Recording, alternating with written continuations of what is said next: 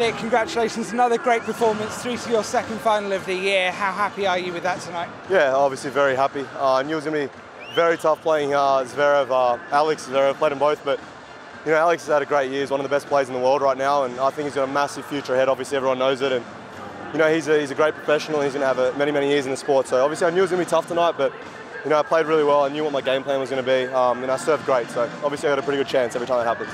Was that particularly satisfying, knowing how well he's been playing at the moment and stopping him doing what he does? Yeah, I guess. I mean, every match for me is the same. I just go out here and serve big and play big, and if I lose, I lose. If I win, I win. So, you know, I treat every match the same, and you know, I'm just happy to get through and obviously have a chance to play a final against, you know, one of the greatest of all time tomorrow. And a huge match tomorrow, so you must be buoyed by a couple of great results you've had against Rafa.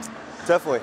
You know, we're 2-2, so you know, I know that he's going to want to get some revenge from last time we played, but you know, obviously he's in some pretty good form, and you know, I'm excited. Whatever happens tomorrow. I'm just glad that I'm playing some good tennis and I'm enjoying myself out here. Thanks, Nick. Good luck tomorrow.